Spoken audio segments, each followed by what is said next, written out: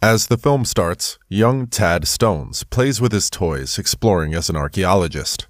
Some neighborhood kids make fun of him for not finding any treasures, but he eventually finds one of his late father's favorite cufflinks, and his granny assures him that he'll be the best treasure hunter when he grows up. Later that night, a mummy sculpture scares him, and he vows that someday when he grows up, the bandaged face won't scare him anymore.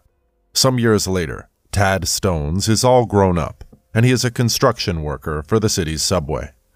However, Tad is always daydreaming about treasure hunting, and he also brings along his dog, Jeff, who is named after Thomas Jefferson, the forefather of American archaeology. Tad gets fired when his dog pees on the foreman, and his workmates wonder how he's going to pay for his expenses since he's always getting fired.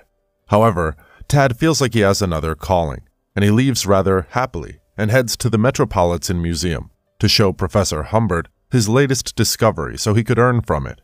Moving through the scary mummies and statues in the museum, he finds Professor Humbert, who claims that Tad's treasure was just a replica, but he still encourages him that one day he will find something valuable. Professor Humbert also gets a mail from his fellow archaeologist, Professor Lavrof, complaining that he just found the remaining half-key to the golden city of Paititi, one of the biggest archaeological discoveries. Professor Humbert has to travel all the way to Peru with his half of the key, and Tad Stones immediately drives him to the airport. On the way, Humbert reveals that 500 years ago, the Incas discovered that the Spaniards wanted to take all their gold, and Mother Nature told them to hide their gold in a secret place called Paititi. In exchange, Mother Nature gave them a golden statue called the Golden Indian of Paititi, which grants the gift of immortality to whoever guards it. So it is still believed that they live in the lost city, thanks to the magic power of the Golden Indian, though it's just a legend. At the airport, Professor Humbert slips on the wet floor and Tad mistakes and gives him the wrong sleeping pills, and he faints.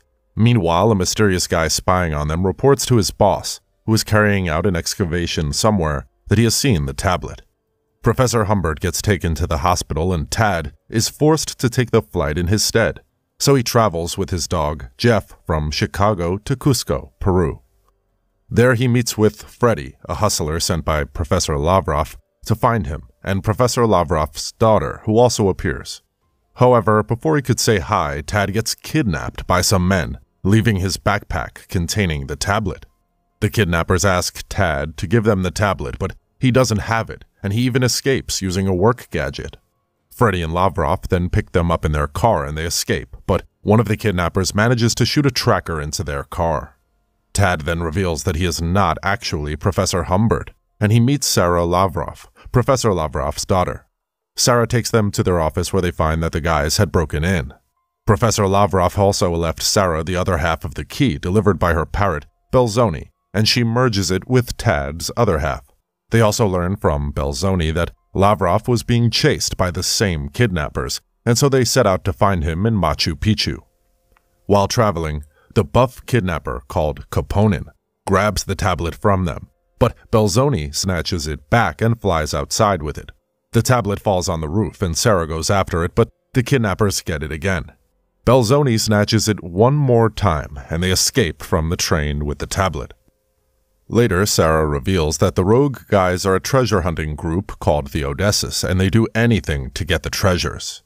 Freddy then reveals his GPS device, which can take them anywhere they like, and he forms a route to Machu Picchu.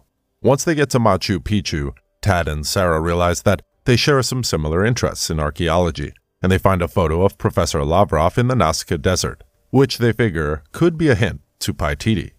The Odysseus guys still chase after them and they escape in a hot air balloon. There, Sara narrates her sad life of losing her mother and his ever-busy father, while Tad sympathizes with her since he also lost his parents as a kid and his grandma raised him. During the flight, Jeff pukes out a tracking device which he swallowed earlier, but it's too late since the bad guys appear with their choppers.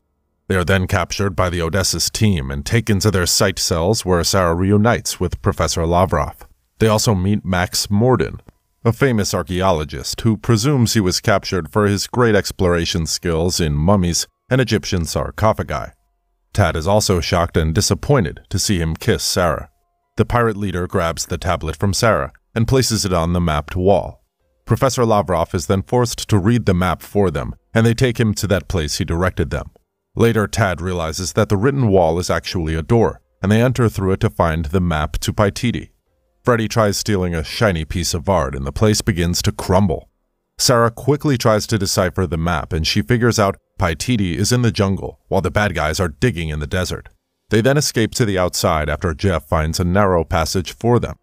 Freddy has had enough and wishes to go home, but he could continue with them if they give him a bonus payment for that, but his pleas are blown away by the wind. The team needs to move fast before Caponen's team realizes their mistake. The only method of traveling is an excavator, but thankfully Tad knows how to drive one from his previous construction jobs and he ferries them away. After a long and tiring journey, they arrive at the jungle and decide to rest the night out in the woods. Elsewhere, Caponen and his men have dug around the desert all night without finding any clues to the lost city.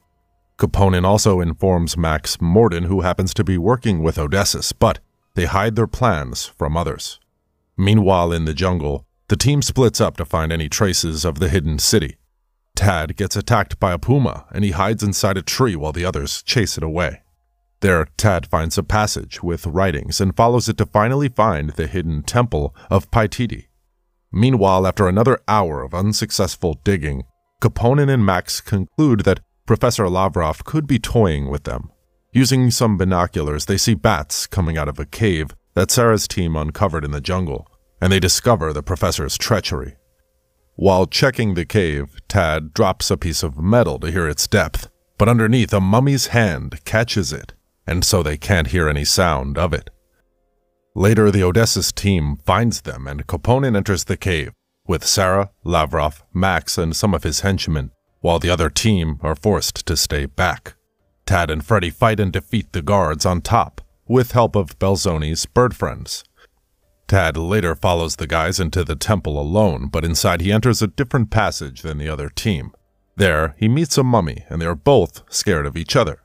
Tad runs to the other tunnel to meet the team, and he tries telling Sara that Max is evil, and he ordered his goons to kill them, but Max, in turn, tells Sara that Tad is a construction worker. However, one guard accidentally calls Max his boss, and Sara realizes Tad was right. The mummy then unleashes a fireball trap which wipes out some of the goons, while Caponen falls into a booby trap. They finally find a passage to the golden statue, and Max goes in, followed by Tad Stones. Max attempts to steal the golden statue, but the mummy who has protected the place for 500 years appears with a giant golem. Max tricks him out of the golem, and he uses it to attack the two. Tad then throws a necklace from the mummy at Max, and he loses balance and falls off. The golem also falls, breaking the statue's glass, and Max grabs the statue, wishing for eternal life, but he is shocked when he is transformed into a mummy. Mummy then unveils to them the golden city of Paititi, with all the treasures of the Incas, and he orders his men to take Max to their dungeons. Mummy agrees to let Tad's team leave safely, provided they don't tell anyone about the golden city, and Tad leaves him his father's cufflink as a promise. Upon returning to the surface, they tell Freddy that the treasure of the Incas was only a legend, and the real treasure is being with the people that you love. Tad and Sara confess their love to each other, and later, the whole team leaves in an Odysseus excavator, bringing the exciting film to an end. Thanks a lot for watching, guys. If you like this video, please consider subscribing to our channel. I'll be back with another interesting movie recap. Until then, take care.